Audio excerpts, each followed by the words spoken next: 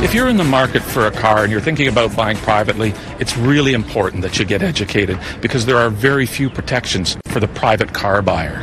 One of the biggest dangers of buying privately is curbsiders. Curbsiders are illegal, unlicensed dealers. They commonly pose as private sellers, pretending they're selling their own vehicle, when in fact they're in the business and often the cars they're selling are rebuilt wrecks or have rollback odometers.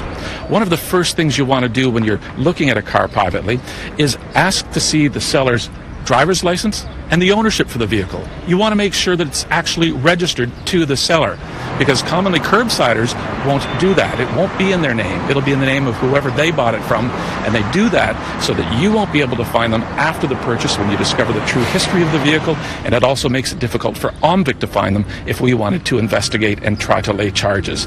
And of course, anyone thinking of buying a car privately, get a vehicle history report like CarProof to check for previous accidents, and take that car to your mechanic for a mechanical inspection before you turn over any money. If you're going to buy privately, know your rights. Know Your Rights on CP24 is brought to you by Diamond and Diamond Personal Injury Lawyers. There's nothing tougher than a diamond. Diamond and Diamond.